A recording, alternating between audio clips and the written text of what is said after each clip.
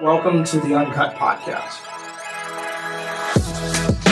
I'm Pastor Luke, and I'm here with Pastor Cameron, and this is the podcast where we try to sit down, have honest conversations about life, faith, ministry, theology, all of the things, and try and be as uncut and honest and kind of just off the cuff as we kind of can be. Today's episode, we're going to be talking about discerning God's will. But before we do that, we're going to kind of introduce what we hope to be a reoccurring sort of aspect of the show on occasion that we feel like just can inject a little bit of fun, some spontaneity, and that is just some honest reaction to content concerning just about anything we find interesting. So it's going to be a little bit about like, how can I get the other person how are they going to react to this thing that I'm going to show them? Yeah, I feel like this is a pretty mild, like there's definitely, I've got a backlog of things now. I get on social media just to look for things to have you react to. But we've got this one thing. This is a pretty mild, but I thought it was like, you know what, this will sponsor an interesting conversation I think that maybe other people will find interesting. Mm-hmm. But so, this is a reel or a TikTok. This is, you know, I don't ascribe anything particularly negative to this individual, but I'm interested in how you would respond to this guy's kind of message and tone. It's like when people call their pastor by their first name. I hate that. I hate when people disrespect authority like that. I'm going to have a aneurysm just sitting here. They're not your bro. They're not your buddy. It's such a problem. This is not your bro. This is your pastor. Treat your pastor like your pastor and your bro like your bro. So, what's your honest reaction to that, Cameron? I would say like my default is that I would say first, like I certainly don't mind people calling me by my first name. That is, after all, my name, right? Right. And normally, like in conversation with people, I will just tell people, like in the context of church, I won't introduce myself as, like if a new person were coming in to Conduit, I don't think I ever really honestly introduced myself as Pastor Cameron. Right. And I think part of it maybe is a little bit like I kind of want to get a congregant reaction, like kind of like we're doing now, like how would Cameron react to this, or how does Luke react to this? But like, how does the person react to, okay, they walk in, I introduce myself as Cameron. Nice to meet you. Glad you're here. Because people react differently if you walk up to them and say, "Hi, I'm Cameron," versus "Hi, I'm Pastor Cameron." Right. Or "I'm Pastor Luke." Right. They're the conversation will unfold very differently. The whole demeanor changes, and the whole the whole interaction just is different. And so I've not intentionally so, not like, it's not like I have some like, I'm taking this like really philosophical approach to not saying my title, because that's what it is. If for me it's a title, and it's not based on philosophy in as much as it is just on like my preference and my comfort level. But I think there is something to say. Like that guy's his issue was that, okay, well, I'm assuming that his issue was that pastors, the role that they have or the calling that they have is something to be respected, is something to be honored, is maybe something to be revered. And so because it is as such, then we should give them the honor that the calling presumes upon them. Yeah. And there's a part of me that's like, I receive that and I respect that. And I think it's true. Like in most cases, if I'm introducing someone to you, Mm-hmm. I introduce you as Pastor Luke. Yeah, that's true. That is how I think you do that. And I think most of the time you do the same Mm-hmm. in reverse, or like Yeah. another pastor, another colleague. Like if I'm sitting in Starbucks with someone and, you know, Right.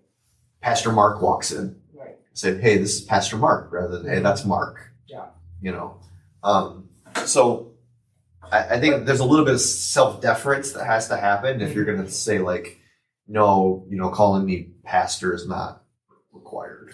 Yeah. I mean, like I said, like, I think there is maybe something to kind of what he's getting at. Like, I feel honestly very humbled when people call me Pastor Luke, because I'm like, it is a consistent, humbling reminder that of my responsibility and what I'm supposed to be doing. It doesn't, so for me, I think I hear it more of a weight than I hear it as an elevation. I hear more of the duty or more of the responsibility I bear, less of like a honor of air of respect. I think that's in there too, but like, so that's kind of how at least I receive it.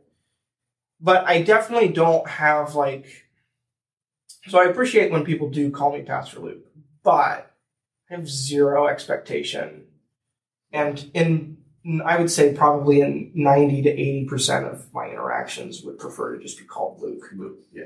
I think there's a difference between someone demanding that they be referred to as pastor and someone receiving the, like, I guess you could say honor, or like you said, like being reminded of the weight of the office or the calling that there has. I'll be honest, like part of it for me is about how I still see myself. You know, it's kind of like there's a little bit of like introspection that happens there. And even though like I'm going on like almost 2 decades as being a pastor vocationally, like it's been my life for almost half my life now. There is this sense where I'll still wake up in the proverbial morning sometimes and be like, I don't feel like a pastor. You know, I don't feel like I am a person that is, I guess, worthy of being revered or honored in a way that like would lead someone to refer to me by a title rather than just who I am as a person. Because I just feel like I'm Cameron, right? And I just happen to have the role and the calling. Yes, the calling as a pastor. There was no transfiguration that happened when you got handed your ministry degree. No, there was like no magic moment. You know, like when you finish school, or even when you get your first. When I was appointed to my first church, like I was a pastor then, but I still struggle under the weight of like sometimes I wonder if people knew how normal we both are, human, how much like my own relationship with Jesus is a constant evolution of growth and change and like valleys and mountaintops, rather than just like, it's not just like this ascent into glory all the time. Right. I think that's part of what keeps a little bit of humility in like demanding or even wanting that title, because you're right. It is like, it's a constant reminder of who the Lord has called us to be. And sometimes, and that reminder is always, I'm grateful for that calling, but it is also, like it is the responsibility, the weight of the responsibility of it easily crushes. Yeah. There's like, when people find out, when I'm meeting and greeting people outside of a church context, and small talk, it's like the third question everybody asks. It's like, what do you do for a living? Right? Yeah, it's almost, I mean, like, in my experience, it's like besides your name, it's the first thing. What do you do for a living? What do you do for a living? And it is like, it's just like, well, I'm a pastor. And then immediately they begin to not everybody, but sometimes certain people will begin to apologize for every curse word they just dropped. Yep.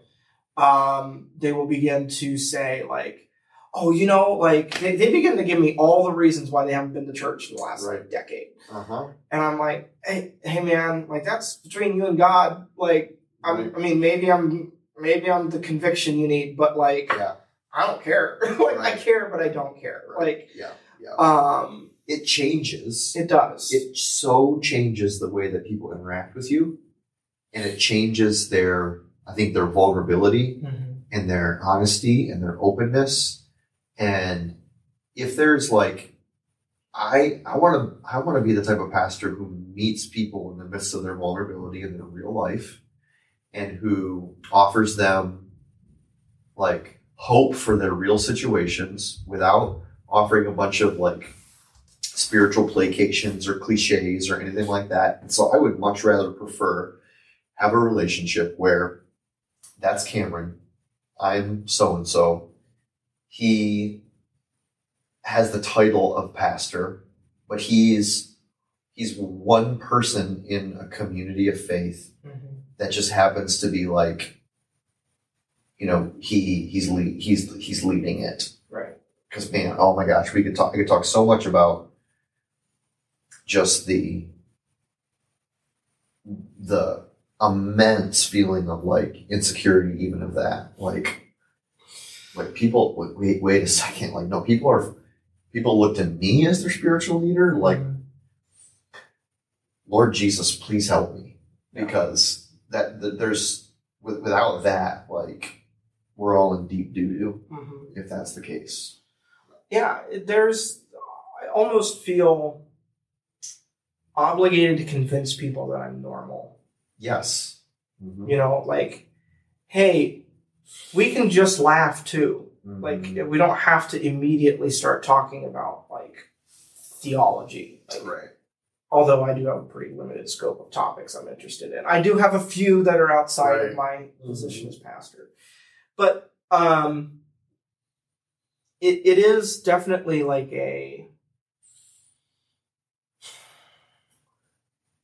we feel like normal people. Or at least I feel like a normal person for the most part. To myself, I feel like a normal person. Yeah. I don't know. It's hard to know how other people actually really look at us and view us. I hope they view us as normal. I want to be viewed as normal because, newsflash, I am. Right. Well, one of the things that's happened occasionally, I won't say it's happened a ton, but occasionally I'll have a conversation with somebody and then they'll we'll have a good moment together or whatever. And they're like, oh, there you are, Pastor Luke. That's you being a pastor. I'm just honestly, I think I would have said or done those things whether or not I was a pastor. Yeah. I think I'm just being a human, just being a caring individual. Yeah. I wasn't thinking, oh, I need to be Pastor Luke. What's the thing that I need to say? I was just what's the thing to say or how to be a friend to this person? Not necessarily thinking in this sort of grand. I think that's the better version of what I sometimes experience with people, which maybe I'll do something or say something and they'll be like, oh, geez, I wouldn't expect a pastor to do that. I would expect I can't believe you just said that. I can't believe you do that. But you have tattoos, you do jiu-jitsu or you whatever the case may be, but it really comes into focus. Well, some of it comes into focus with me. I've told you this before. I'm sure this with lots of people. It's no secret. It's I do a lot of weddings, or I have done a lot of weddings, and it's always interesting to see. And of course, it's different with how well you know the couple and how well you know the whole the guest list or whatever. But it's always interesting to see where, as a pastor, I'll get seated at the reception. If I go to the reception, and when I get so if I get seated at the reception with just a like the second cousins or something like that. And I'll sit down at the table and they'll all immediately be like, right. So there's no more drinks, no more swearing, no more jokes, like no more dancing, right? Like they can't have any fun because now the fun sucker has sat down at the table. Right. And so like you can't escape it in situations like that because they just saw you officiate the wedding and they know you're the pastor, but I would prefer them to just be like, hey, this guy is like super normal. And I hope that like the way that I interact with people ends up showing that like, hey, I just am a normal person and that's kind of how I want to be in relationship with people.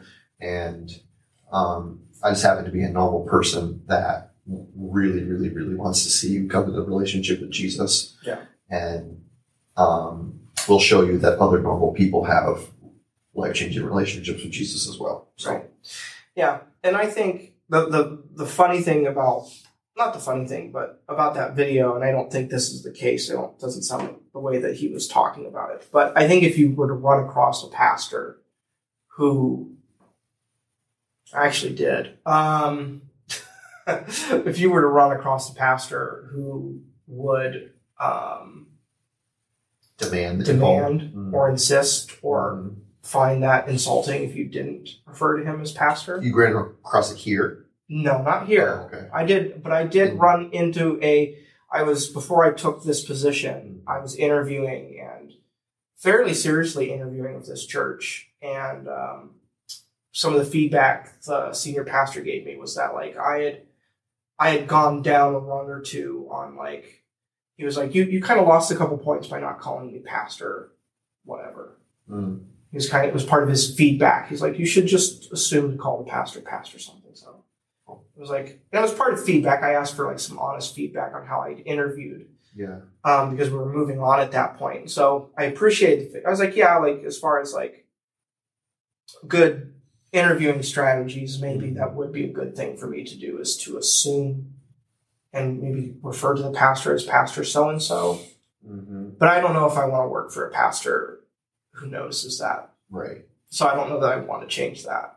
Yeah. Well, because for me, it's part of a bigger conversation, and this is a conversation that we're having here among our staff, is what are like those delineating lines between authenticity, honesty, real life, vulnerability, and professionalism. Yeah. Excellence, respect, honor. Like where, at what point does like the salt water and the fresh water mix? Like what are the delineating lines there between when it's appropriate to be authentic, vulnerable, honest, friends, buddies, bros, and when it's like, respect and honor and title or calling or whatever. And I think that I do think that you can do both. I think that you can be both professional and you can be, I guess, just informal. I don't know what else to say, but not unprofessional, but informal. Yeah. But knowing when we can do that and how to do it is probably the more important thing. And it probably has more to do with like the individual relationship that we have with a person than it does a like boilerplate professionalism scale that you're just going to operate on. Yeah. But let's get to the topic of today's podcast, and that is discerning God's will, Cameron. Yeah. So we were even just talking about, ministry and being pastors, and like that kind of comes up in the like discerning calling, right? Or it kind of comes up around major life decisions a lot of times for people of like wanting to hear the word of the Lord or the voice of the Lord telling us to do X thing. Yeah. But not even in major life decisions, and even in the smaller things, sometimes it's comforting to kind of come up and talk to, or kind of have a sense of God leading us in this smaller decision. Yeah. I think the cliche that I kind of always think about this in kind of its most stereotypical and maybe strawmanned form is the the young Christian man who comes up to the young Christian girl and says, the Lord has told me that you are to be my wife, right? Or to be my girlfriend, or that we should date, or whatever. How convenient for him. Yeah, very convenient. Yeah. It doesn't matter that same thing happened 6 months ago of somebody else. But what are your kind of what do you initially have to kind of say to that kind of phenomena that we experience in Christian culture? Yeah, I think that I think there's a couple different ways to look at it. The first is you can look at it with a really positive spin about everyone's desire to operate fully under or fully in the will of God. Like to not do anything, not make a decision, not take a job, not date a person, not wear the wrong color shirt, not do this or do that without having a sense of like, oh no, this is God's will in this moment, right? For this thing or for this big thing. So I think when you talk about it from its most pure form, I have a sense of like, okay, that's a thing that we should all be asking about our lives. Like, am I operating in people talk about like, well, I'm kind of like, I'm right in the center of God's will right now. As if there's like a slightly off center or a slightly off, like to the left. And I get like it's just about language, right? Yeah. And definitions and distinctiveness, but there's either like a God's will or a not God's will, right? There's like a God, this is God's will, plan, desire. And I guess even talking about like God's will as like what are we talking about when we talk about God's will? Right. Like his preordained from the beginning foundations of the world, every detail, every dot, every crossing of the T, right?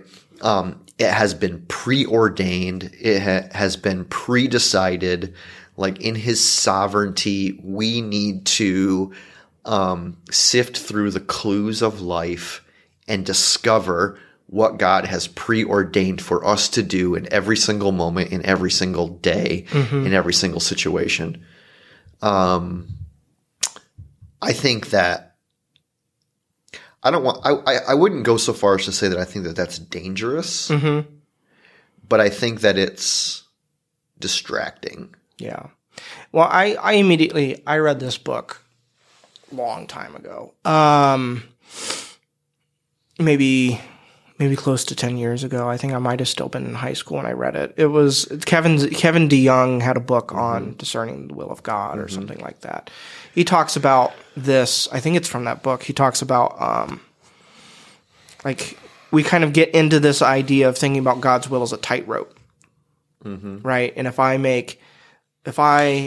job is to discern God's will in such a way as that I always make the right decision.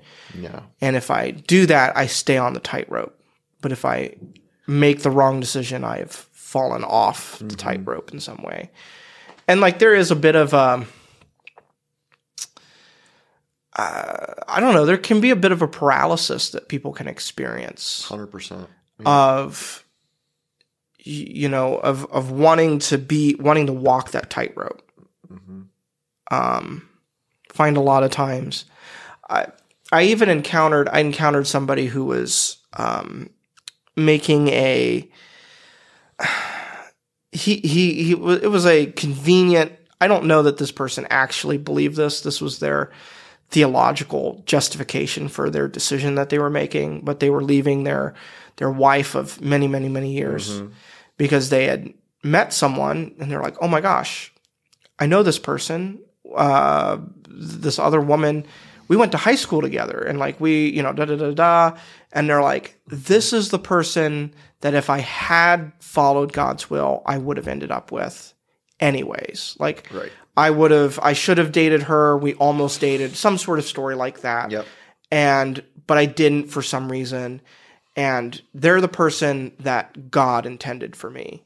Right. And so now it is the right thing for me to do to divorce my wife, Leave my family, all of the things that person ended up doing in order to go to be with the person that they had come to this understanding that was the one that God had intended originally for them to have gotten to.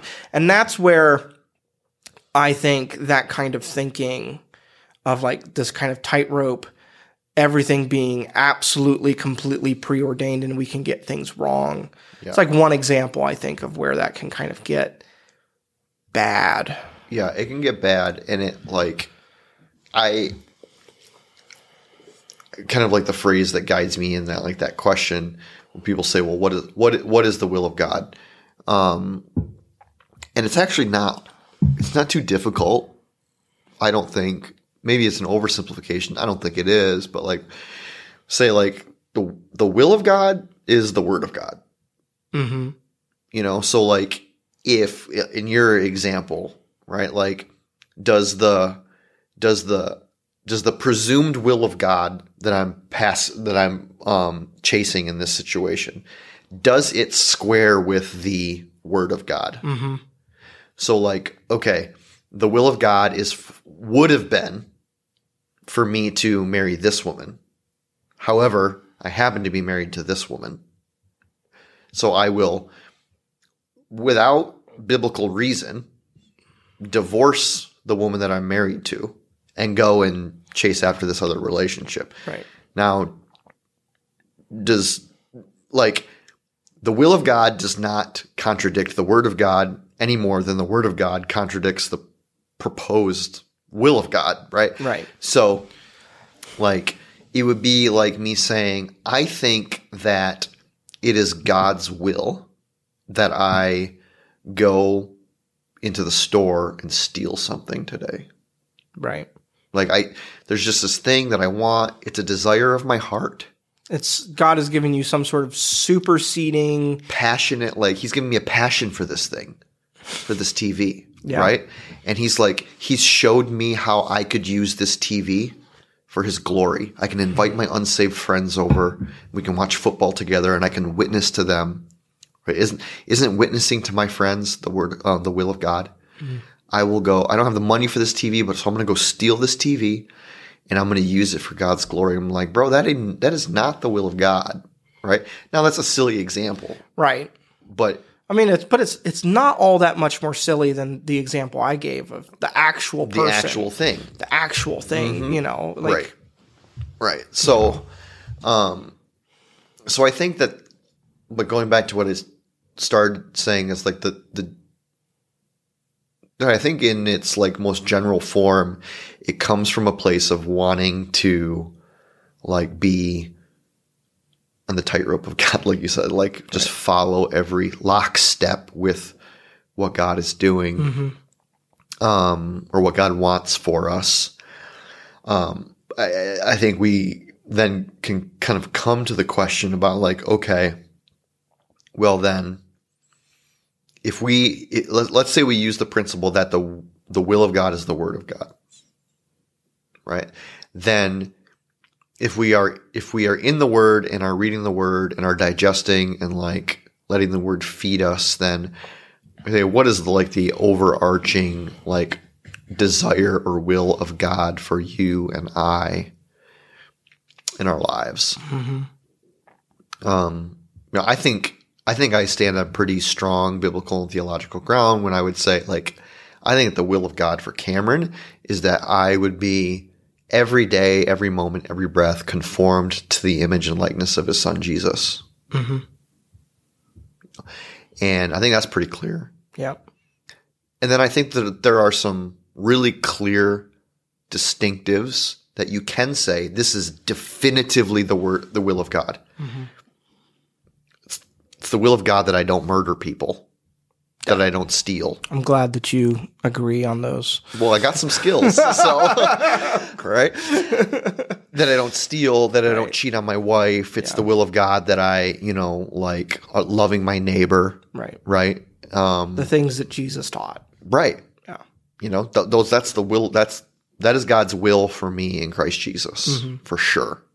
Right. Well, what about what job I take then? Mm. What about what person I marry? What about what city I live in or move to? What about what color shirt I wear or how I cut my hair? What about X, Y, or Z? Mm-hmm. So like when it comes to there are things that are definitively and distinctively the will of God or not the will of God. And then there's this whole block of things over here where I think that this whole block of things over here is generally where people want to have the conversation about the will of God, is the things where God is like, I don't know, you choose. Yeah. Not that flippantly. Sure. But like, I think he cares. He cares, of course. But like, I think he,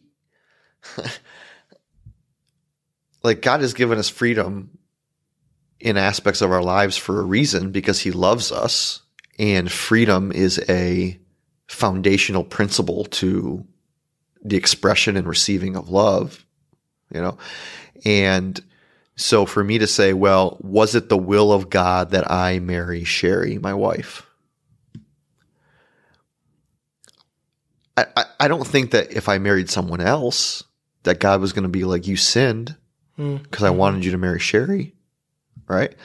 I think that God was like, I want you to be more and more like my son Jesus every day, and I think, I can be more and more like my son Jesus if I choose to marry Sherry, or if I choose to marry this person, or I choose to marry that person, or if I have this job or I have that job or whatever, if I wear this color shirt or that color shirt. So more about like, all right, is God clearly saying,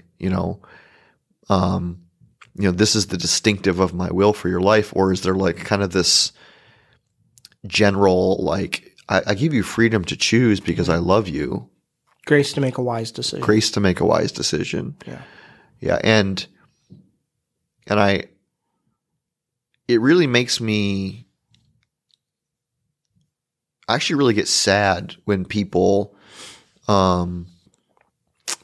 use an opportunity for freedom to feel shame over, I made a wrong decision. Let's say, okay, that they were looking for a new job, okay, or a new career, right? And they were asking, Lord, what is your will? What is your will? What is your will? What is your will? And they were praying, and they earnestly and wanted to know.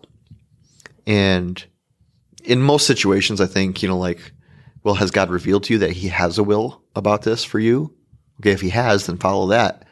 Or do you get a sense that like, no, I don't, I'm not really getting like any sense, like internal sense of like the Holy Spirit isn't speaking to my heart about like, this is definitely like what you should do. And so I didn't know, and I kept praying and praying. So I chose the one that I thought would be the best, had the best opportunity, was the best pay, was close to my family, right. Had the most opportunity that I wanted to do. Yep. That matters. It matters. Like I wanted to do that thing. That would be fun and exciting or whatever. And man, I was in the job for like 6 months and they fired me. Mm-hmm. Or I found out I didn't like that line of work and I just couldn't take it anymore. So I quit.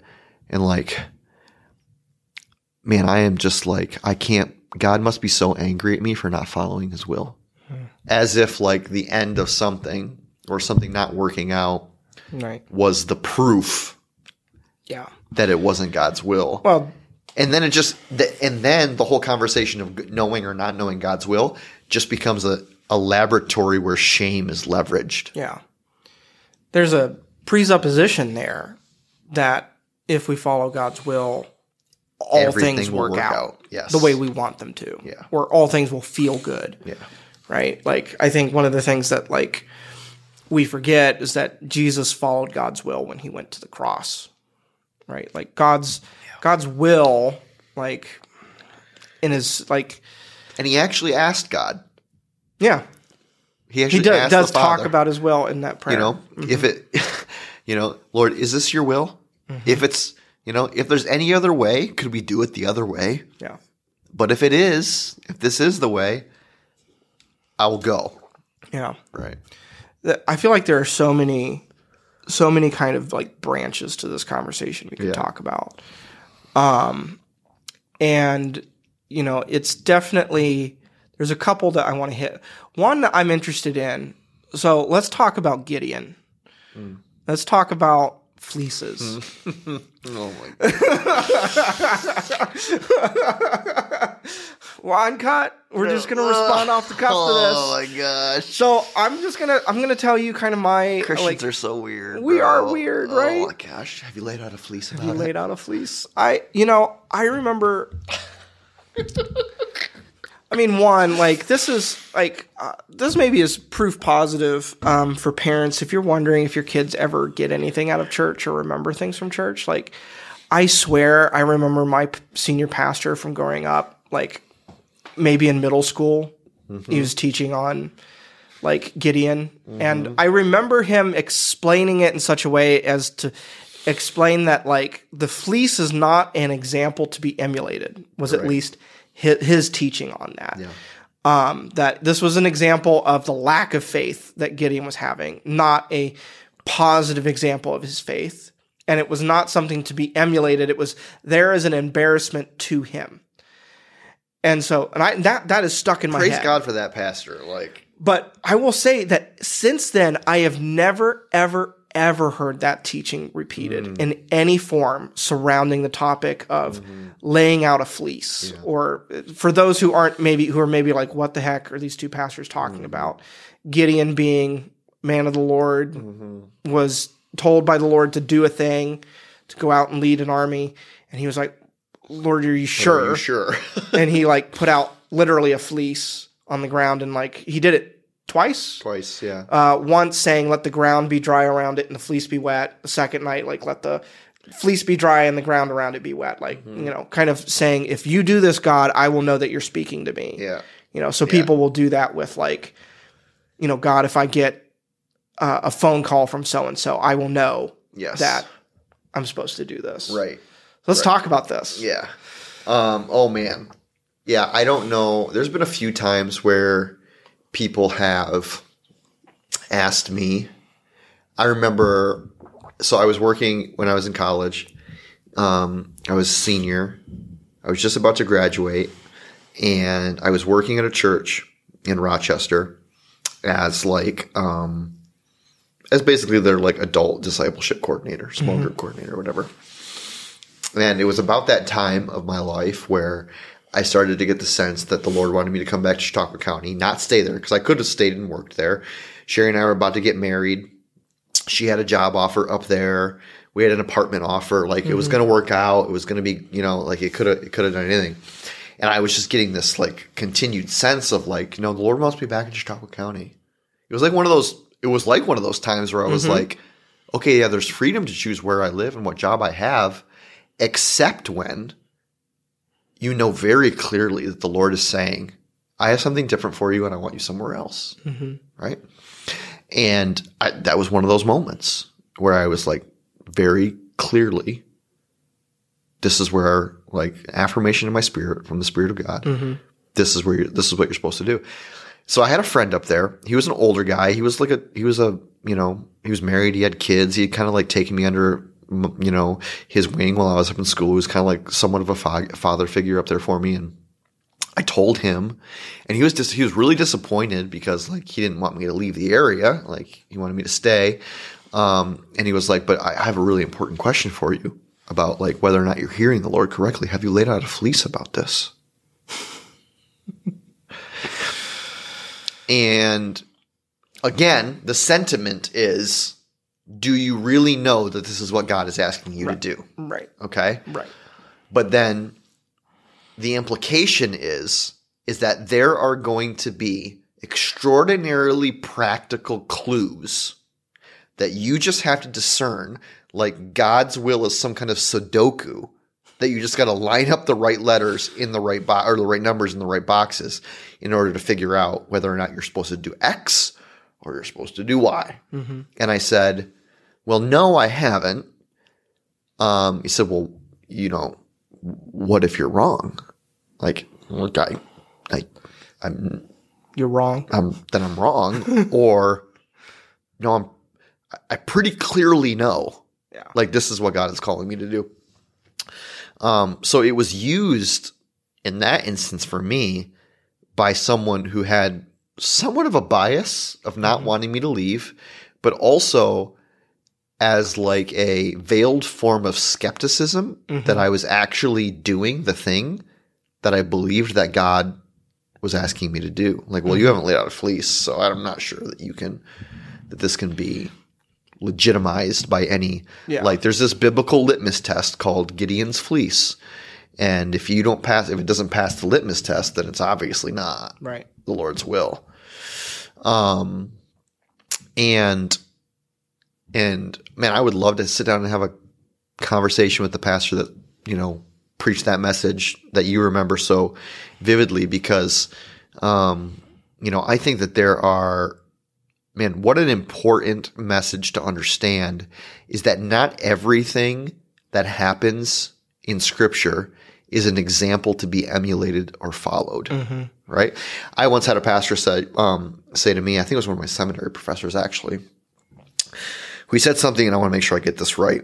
He said,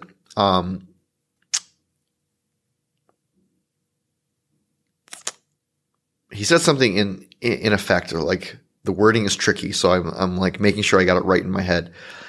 We don't follow the example of Jesus as Christians. We follow the teaching of Jesus. Okay? So what does that mean? Because that sounds like wait a second. We're not following the example of Jesus? That would make some people go, what? Right. Well, I gotcha. Heretic. Yeah, heretic. Right. But I think I hear some of the distinction. Yeah. So, like, here's a distinction, okay? What would it mean if we were to only follow that our litmus test for what we did was the example of what Jesus did in the Gospels? Should probably walk on some water. Walk on some water, right? Or how about this? Do you pay taxes? I pay taxes. Taxes, yeah. Right? Someone in Scripture asked Jesus about the temple tax, which was their modern day Jewish tax, right? Yep. And what was Jesus' recommendation for paying that tax? How did he get the money to pay that tax? Go down to the lake, throw your fishing line in, catch the fish, look in the mouth of the fish. Inside the mouth of the fish is the coin to pay the temple tax. Look on the image, see that it's Caesar. Okay, give it to Caesar. So, like, if I in the most strict way follow only the example of Jesus, right, then the way that I'm counting on to pay my taxes is to go over to Chautauqua Lake, go fishing, find the money in the mouth of the fish, and go and pay my taxes. And if I don't catch a fish that has money in its mouth, then it's obviously not God's will that I pay my taxes, because I'm following the example of what Jesus did. Going fishing, babe. I gotta go pay my taxes. Right. It's tax weekend. So, but rather we follow like our lives emulate the teaching of Jesus. Go love God and love your neighbors. Yeah. Right. And all the things like Sermon on the Mount and all the teaching of Jesus. So it comes back to this sense of like, all right, does everything that we see in Scripture, do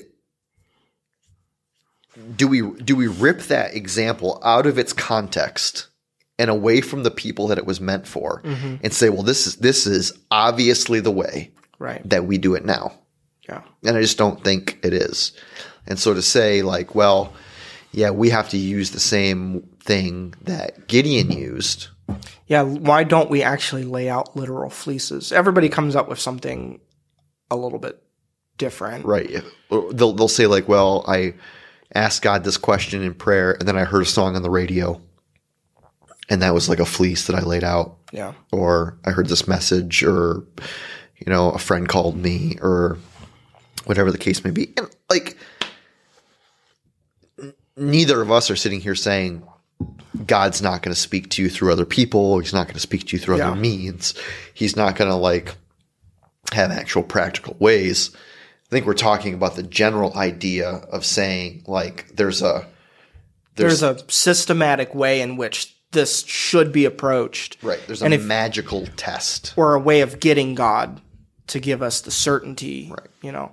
I'll put one kind of comment out there, and this is something that I don't know where I heard it, but it's kind of stuck with me, is this idea that, when we get really fixated on a choice and we're like, oh, I don't want to mess up God's will. Mm-hmm. It's really presumptive to think that our will can mess up God's will. Mm-hmm. Like, just is. Like, little old me is going to thwart what God, like, absolutely intends to happen. Yeah. Like, it's kind of silly. Yeah. Yeah, that's a good point. Like, I think God's big enough to handle the decisions we make. Yep. Mm-hmm. He's also big enough to let us make our own decisions and still, like, hold us. Maintain sovereignty. Yeah. It's not like it's not denying the sovereignty or the plan of God to say he gives us freedom to make our own decisions and like chart our own paths. Right. Because if the plan of God is for us to be conformed to the image and likeness of his son, there's all kinds of times in my life where I have made a decision. It has not worked out, but I've made it in the environment of freedom. Mm-hmm. Right. It has not worked out. I have failed. It has like just fallen flat on my face. And then God uses that in order to like really change and do something significant in me. Like the loss of my mom, for instance. Was that God's will? Well, geez, like, how do you even begin to answer a question like that? Was it God's will that, my mom die? Well, no, but like everybody dies. But everyone dies. So like, right. Yes, but did God use that in order to like do something in me that is making me more like Jesus? Yeah. Yes. So like, yeah, God is way, way, way, way big enough to not be really even too concerned with our will thwarting his will. I will say we're pastors, right? Mm-hmm. We were just talking about that. And like, we interact with thing about spiritual things. We're supposedly on, whether or not that's true. We were talking earlier about we're much more like normal people than not. But like, if anybody's going to be like having like an idea of like what to attribute to God's will, you would think it would be people in ministry, pastors. I would think so. Yeah. I'm so hesitant to look at something or a situation and say, oh, that was God's will, or God made that happen, or I'm way more hesitant to do it than a lot of people I run into. Same.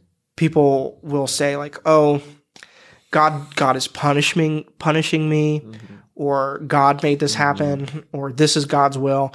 And I'm like, you know what? I'm way less presumptive to presume that I know the mind of God. Yeah. I'm way more comfortable saying like God remains in control in the midst of what has happened. God is big enough to redeem circumstances that maybe he didn't want to happen, but we chose anyway. Right. But like it, in like the worst, like we'll take, for example, like you were just talking about your mother's death, like how awful. I hope nobody did this, but come up and say, well, it was God's will, Cameron. Oh no, many people did it. Yeah. I'm sorry. Yeah. Right. And that's awful. Yeah. Yeah. Well, I think this is part of the other conversation about God, about like the idea of God's will is that there's this interplay between God's will and God's sovereignty and like everything that happens in the world. Mm-hmm. And that everything that happens, everything is God's will. Yeah. Because nothing could possibly happen that God did not will to happen because God is sovereign. Right. Because God is in control of everything. And I think, we could get pretty deep into the weeds on the, philosophical theology here about what God's sovereignty really is. Yeah. Is because maybe you're not going to disagree. Would you say that God is sovereign over all things? Yeah. Yeah.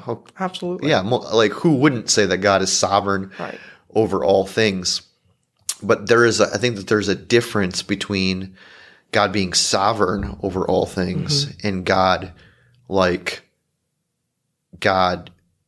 creating every single sliver of detail about life, and the only reason that things happen the way they do is because God is causing them to happen in that exact way. And I think that the sovereignty of God, as I understand it, functions a little bit differently than that.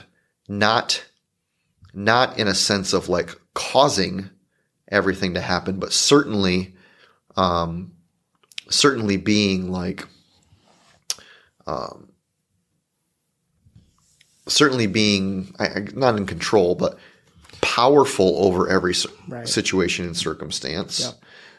And not causing everything to happen, but seeing things as they happen, and maybe allowing them to happen by not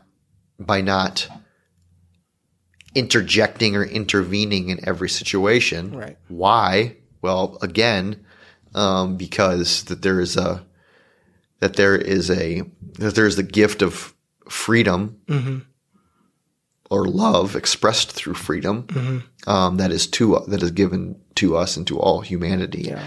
And so the sovereignty of God is not the absolute control of God over every circumstance, in as much as it is more about the sovereignty of God defines God's character and nature, not his economy in the way that he works in the world. Exactly. Like I think sometimes we take, God is sovereign, and we kind of seem to interpret that into a way of meaning, God is the puppeteer that pulls the string on everything. I think my theology professor, I'm not going to say it exactly how he said it, but it was along the gist and kind of synthesizes what I think you just said, in saying that the sovereignty of God means that God is capable of doing all things that he will do inside of his character. Yes. Like, it doesn't mean that God is doing all things. It means he is capable of doing all the things he will choose to do. Yes. And that shifts from that extreme of God is sovereign, God is the puppeteer that pulls every single string in the universe, to God chooses and is capable of doing all that he chooses to do. And I think that gives us more mystery. Like, the thing is, like, when someone tells me, like, oh, that was God's will, or God made that happen, I'm just like, I don't know. Maybe not. Maybe, but it's not me. It's not my job to find out right now. Yeah. It's my job to be in it and be faithful. The last topic, the last question I think would be really important for us to talk about before we kind of close this conversation, is if we go back a little bit, and that decision for you to come back to Chautauqua County and all of that, you were kind of talking about like this inner conviction, this like place where you feel like God had actually kind of maybe placed a conviction in your soul your heart to come back, and you were maybe feeling some of the direction of the Lord. Can we talk about that in a like practical sense? Because I think a lot of times people will come and say like, the Lord told me.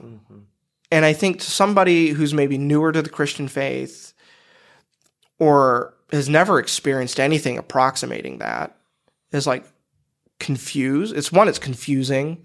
Like a lot of times the language we use around all of that is just unhelpful. Yeah. Because it sounds like you sat down and God like booming voice spoke something to you. Yeah.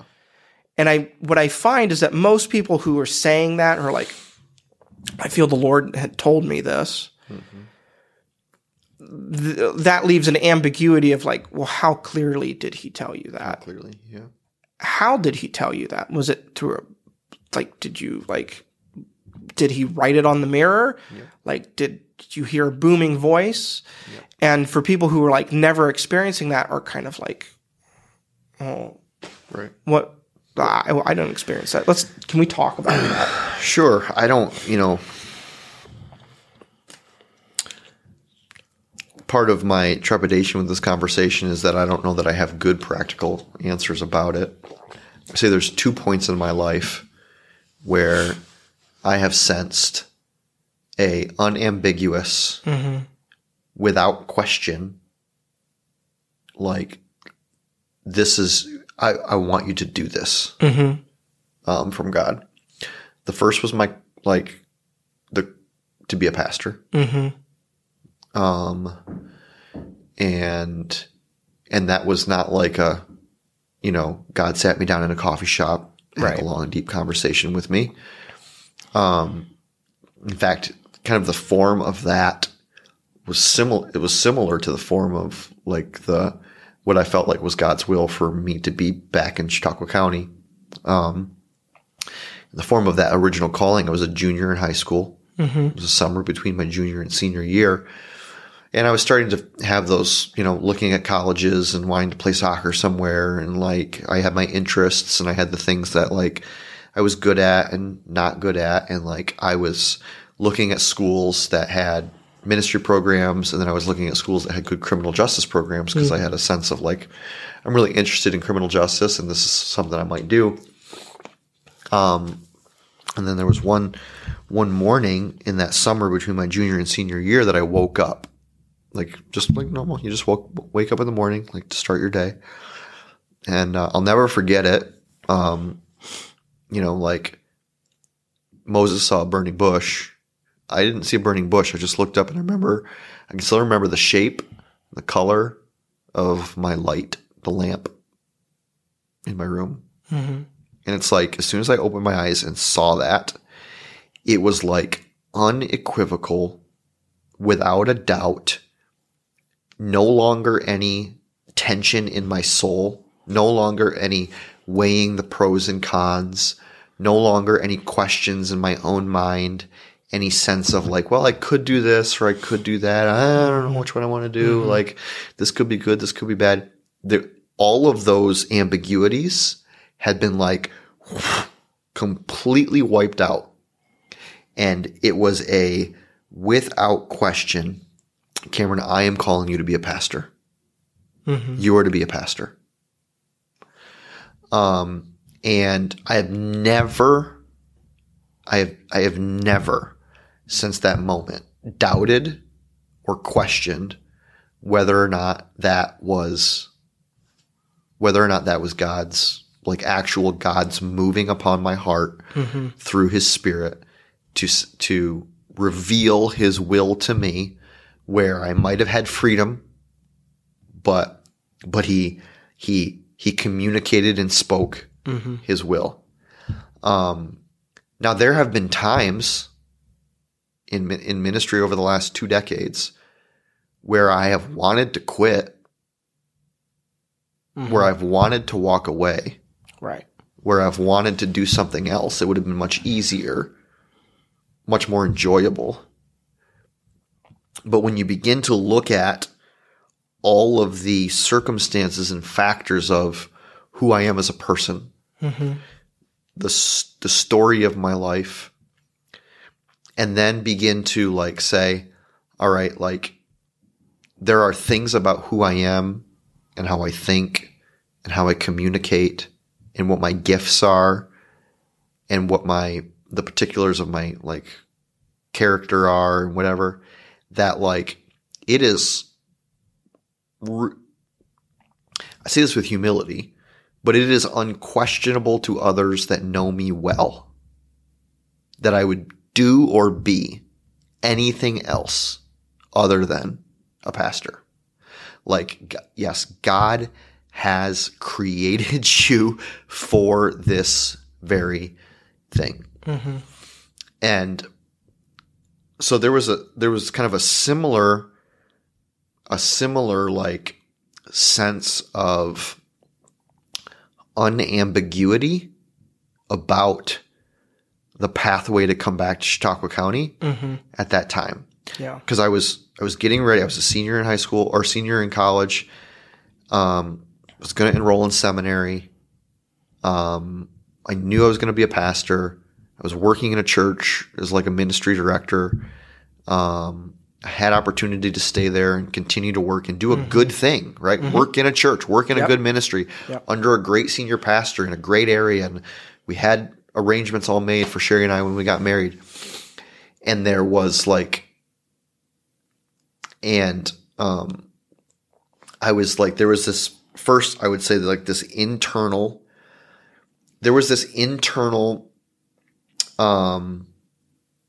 imbalance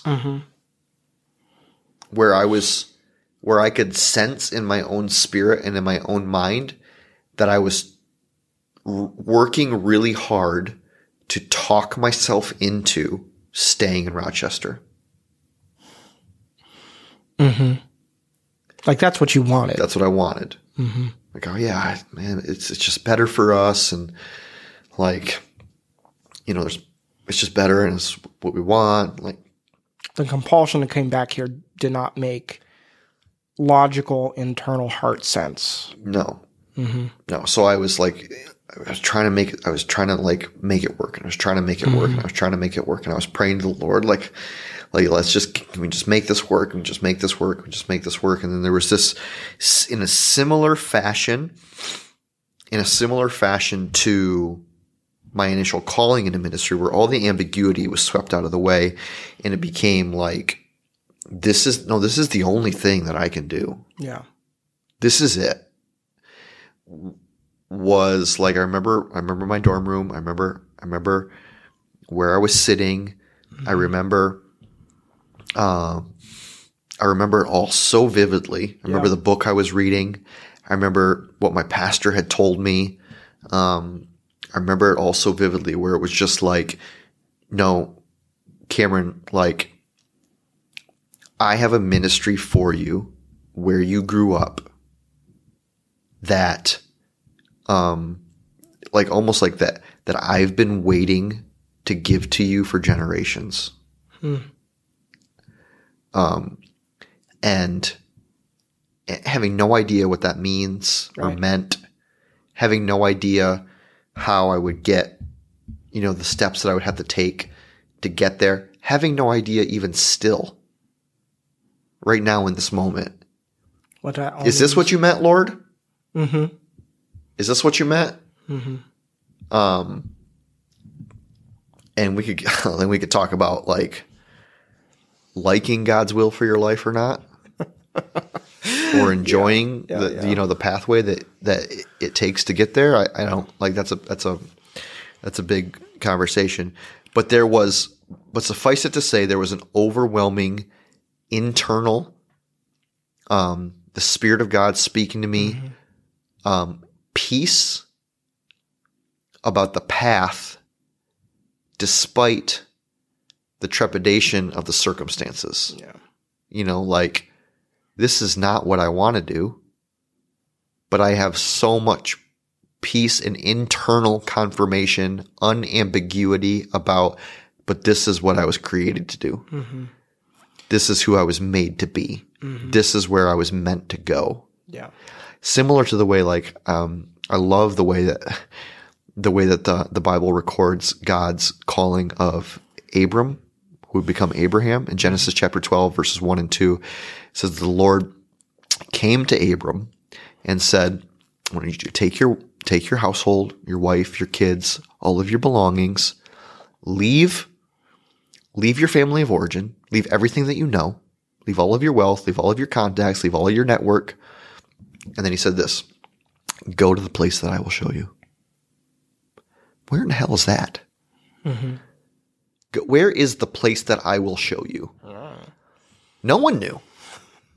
Abram didn't know. Right. What he had gotten was a very direct message from the Lord. Mm-hmm. Where you are, what you have is not what I have to you. Get moving. Mm-hmm. Get your feet moving in a direction. Yeah. And I will show you where it is that I'm taking you. Mm-hmm. So if we were to lay out kind of like a practical, I think we probably can have a conversation about like what it means to lay out a practical, primer for knowing and doing the will of God, like right. Millions of books have done. Yeah. Right. All over the place, but I don't think that there is any. In fact, I know that there is no substitute for the internal peace that you receive despite the circumstances of the direction. Yeah. Knowing that this is the way that I need to go, even if I don't I don't really want to do that. Yeah. But there's like this just overwhelming sense of but there's no way that I can do anything else. Yep. Yeah. Luke, I can't tell you how many times I wanted to be I am so done with ministry. I am done. I'm sick of getting hurt. I'm sick of being insecure. I'm sick of feeling like a failure. I'm sick of my own sin. I'm sick of it. I'm sick of it. I'm sick of the hours. I'm sick of it. I'm sick of it. I'm sick of it. I'm sick of it. And then I come, and that lasts for a day or a week or a season or whatever. And I'm like, but what else would I do? Yeah. Not because I can't find a job. No, we both could go profitable professions elsewhere. I find a job in 5 minutes. I can make a phone call and have a job. I know it, right? But the turmoil of my soul would destroy me. Yeah. Knowing that this is where God has called you. This is what you need to do. This is who you are. Mm-hmm. So does that kind of answer that? Yeah. question? I mean, I think giving some, I don't know. I think there's really only one way to answer that question is by sharing personal experience in kind of a very honest way without a ton of flowery Christian language. I think sometimes when we're talking about God leading us or God's kind of when we get those unique moments of clarity around something that God wants us to do, mm-hmm. sometimes we over-Christianize them, puts too many confusing words, metaphors around them, that it makes it sound a certain way to people than that ultimately is unhelpful. Yeah. I think sometimes a lot of my guess is that the vast majority of phrases that begin with "the Lord told me" are better said something like, "I feel like it might be wise," or "I'm getting mm-hmm. A sense," or I feel like that's how almost all of those sentences should be said. Yeah, because or we're just always going to walk around presuming to speak for the Lord, which is a extraordinarily dangerous thing to do. Right. And I think there's similarly, I could describe my own call to ministry. Mm-hmm. Similarly, I had been kind of serving in ministry in kind of a lay sense, was doing youth ministry and stuff, and was wondering, is this? I'd been for years post high school, what am I supposed to do with my life? What do I even want to do? Yeah. And I could never settle into anything. I could never commit to a thing with like complete abandon. And I went to a conference, and I still remember the message, still remember the sermon, and I remember the extreme sense of calling I felt afterwards. And I wrote it down, like exactly what I felt like God was calling me to do, and haven't looked back. Yep. It was like, nope, this is it. Like, no more like, well, maybes. Like, nope, this is what I'm supposed to go do. Yep. I think for myself, those moments of it, I don't know how to describe it other than that, like, the noise of everything seems to disappear and there seems to be a sense of clarity. Yep. Gotten that very, very rarely. About other things. Yes, right. Very rarely. Like, that's not something that happens on a regular basis. Yep. It almost always has to do with something I'm supposed to do. That's been my experience. Yeah. I don't have a Bible and verse for that. Yeah. Nope. But, you know, I can think of the other times where that's maybe happened is like relationships that I knew I needed to invest in. That's about, you know, those are the things that come to my mind is like my calling. Yeah. And then general senses about people to invest in or to get to know or. Yeah. But that was it. An immense amount of freedom in those things as well. Like, yeah, I got clarity in my calling and what I was supposed to be doing as a pastor, but I didn't get clarity. I didn't get that same amount of clarity over where I went to school. Yep. How I pursued it, Yep. which jobs I took. Sure. Like, I know what I'm supposed to be doing. Like, I know the type of ministry I'm supposed to be doing because that was made clear then. But there's been an immense amount of freedom in it since then. So I guess I just wanted to kind of like have ourselves talk about that in a sense and just kind of say that like we didn't hear booming voices. Yeah. No burning bushes. No, like the fleece wasn't wet on one side. You know? And it's not something that happens to us on the daily. No. And, you know, and to say that maybe there's a lesser degree in which there's like, this seems to me with the wisdom and the knowledge that I have to maybe be something that like would be biblically wise, would be at least somewhat in line with God's will and speak it, but not thus saith the Lord. Yeah. Yeah. I think when people if we were to say like, okay, we're pastors, we want to pastor people's hearts. Yeah. We want to shepherd people's hearts. And so I want to be sensitive also to the understanding that, you know, us saying to someone, oh, just, well, tell me how it sits with your soul is not really a practically shepherding, helpful answer to that question. I don't know if this thing is God's will for me or not. Well, people have peace about awful decisions all the time. Oh my gosh. Like that is not I've heard that litmus test a gazillion times. Yeah. Of like, well, I just had a peace about it. Yeah. I'm like, that means zero. Yeah. Jesus did not have peace in the Garden of Gethsemane. No. Like, that is the opposite of what he manifested there. Exactly. Right. So don't tell me you have a peace about the sinful decision you just made, and that means it's God's will. Or even just not even the sinful, but just the absolutely unwise decision. Right. You know, I got a peace about going massively in debt when I don't have a good job. Right. That's not a peace. No. You know, that's not God's will. It's being oblivious. Right. But there is a sense of like, so if we rewind a little bit and say, okay, Pastor, how do I know that this thing, whether or not this is God's will for my life? There'd be a few things that I would say to them. The first is examine the thing and seek to square it, not even maybe, but in consultation with those in your community of faith whom you trust, on whether or not that thing is like, when we talk about God's will is God's word, like, is it a thing that God's word is like?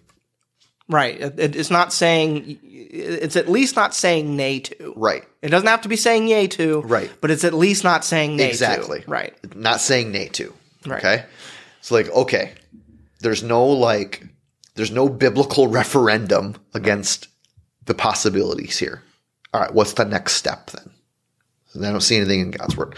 I think it's the book of James where God says, James says, do any of you lack wisdom? Ask the Lord. You should ask the Lord, who gives generously to all without finding fault. Mm-hmm. That's kind of a fancy way of saying, why don't you pray about it? Yeah. You know? And not like this was one of the questions I wanted to ask, but we're getting long, saying like those who say like, well, yeah, I'm gonna pray about whether or not that's God's will or not. Like, I'm gonna pray about whether or not to love my neighbor. You don't need to pray about things that are in God's word that is obviously God's will. Just do it. Just do it, right? But in this situation here, like, yeah, like that God is welcoming you into a relationship where you earnestly ask him for wisdom about a decision that you need to make or a direction that you want to go or someplace that you need to like move, and then pray about it. And I would say that you pray about it as long as you need to mm-hmm.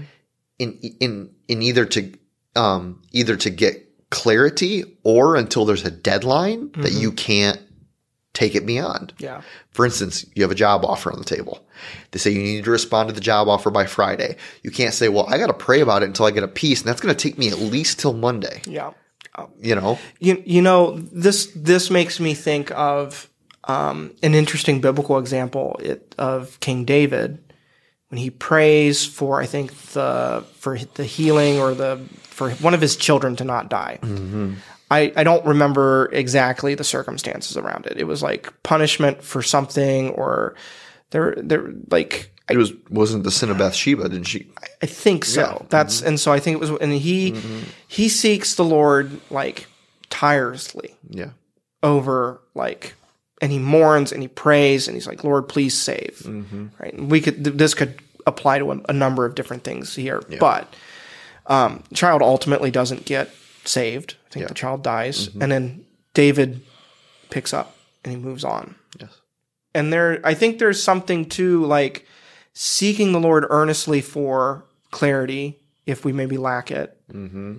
But when we don't get it, picking up and moving on. Yeah. Like I think the Lord honors our fasting, our praying, our seeking Him. Oh my gosh, absolutely. Like if we make a decision and we didn't gain any more clarity around it than we began, I don't think that we've wasted or prayed in vain or that like the Lord has failed to show up in any way. No. Like the Lord will honor that in a way that we will be unaware of. Of course. Yes. And so like I think sometimes we might put ourselves into a corner and say like, well, I'm going to pray about this because this is a big decision. I feel some weight around it and I want to see if the Lord has anything for me. Mm-hmm.